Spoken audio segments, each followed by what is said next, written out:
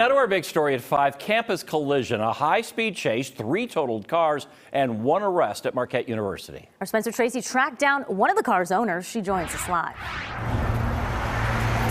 That's right. The accident happened right there behind me, and Milwaukee police have since cleared the scene, and now one car owner is dealing with the aftermath.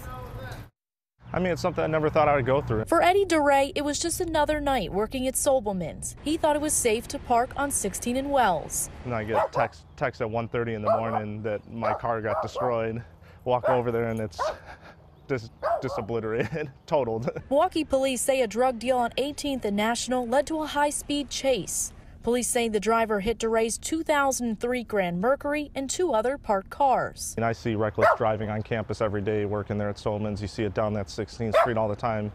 It was almost no surprise that something like that would happen. To DeRay, it wasn't just a car. It was handed down to me from my uncle, and which was gave to my aunt, which was ended up given to my grandmother. But the grand goal, the end of it all, was for me to have it once I became driving age in high school. And it was so crazy. Nearby Marquette students like Noah Smith captured the crash on their phones. And both of them were really beat up, and I remember the one that was over here looked like it was kind of like sizzling from the engine, so it looked like it was a really bad sort of accident. I'm just thankful that nobody got really injured from that or anything, and everybody's out alive, you know.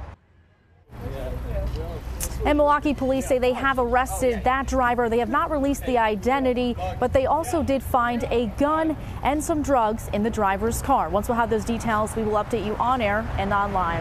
Reporting live on Marquette's campus, I'm Spencer Tracy, FOX6 News. Good to know that man wasn't in the car when the crash happened. Spencer, thank you.